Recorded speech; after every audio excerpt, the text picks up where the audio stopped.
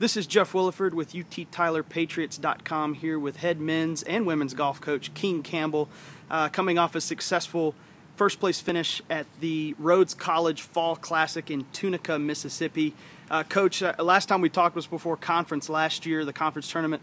I know you guys had a successful season last year, successful team. Tell us about this year's team, especially after your hot start so far this year. Well, this has gotten off to a great start. We played at TJC's tournament a week ago. We finished second by one stroke behind McClendon Junior College, who's the twice defending Division I junior college champion and ranked number one this year. So we felt pretty good going into this tournament. We exceeded all of expectations. We just played great. We won by 16 strokes over three teams that were ranked in the top 10 in the nation and two others that were in the top 15. It was just a tremendous performance by all five of our players. And you mentioned the great performance by your players. John Dukes, who won the TJC Invitational last week, came up as runner-up this week and in Mississippi. And when we talked to him last week for the interview, he said the most exciting thing he was just traveling out of state. And so not only did he get to travel, but he actually played pretty well. Tell us about the other performances of Jacob Walsh and Joey Rippel and Trent Boudoin. Well, first of all, John is just playing great. He's been playing well since he got here. He was an All-American Junior College kid from Ranger that we were able to get. He's just got a great personality, great temperament on the golf course, and he's just playing as well as any kid I've ever had. But he was supported really well this week. Jacob won the ASC conference individually last year.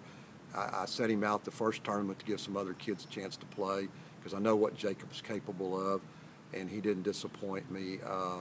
Joey Rippel's rebounding from a pretty rough season last year, but he's looking like the freshman ASC player that he was, an all-region player, and excited about him. And then Trent's a new player that we got from Port Neches. I'd recruited him out of high school.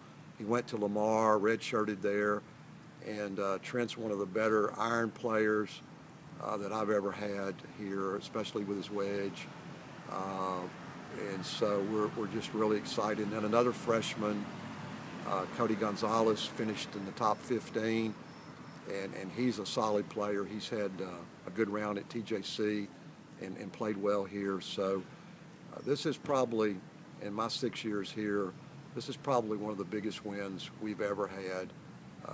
And also, this particular team is probably the best ball striking team I've ever had at my time at UT Tyler. And that's impressive, especially with some of the teams we've had.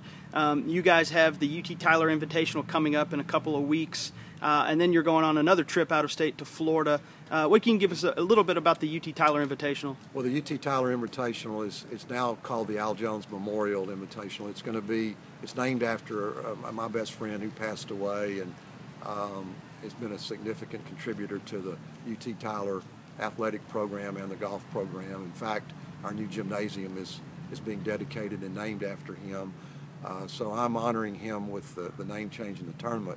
We have a great Division III field coming. We've got Emory, who's ranked in the top 10, Trinity, who's won a tournament, and then a number of our conference schools will be there, as well as a strong women's field. So we're pretty excited about that. That's October 3rd and 4th. Then we leave right after that with the men to go to Golf Week Invitational, which they invite the top 10 teams from the previous year. And so this field will be even stronger than the one we just played at Tunica, but we're pretty excited about it. Our girls are fixed to go back to Tunica and play in the women's version of the Rhodes tournament, so they're excited about the trip. So we've got a lot of things happening in the next 2 to 3 weeks. All right, Coach, we appreciate your time. If the fans want to follow along, they can go to www.uttylerpatriots.com. Thanks a lot, Coach. Thank you.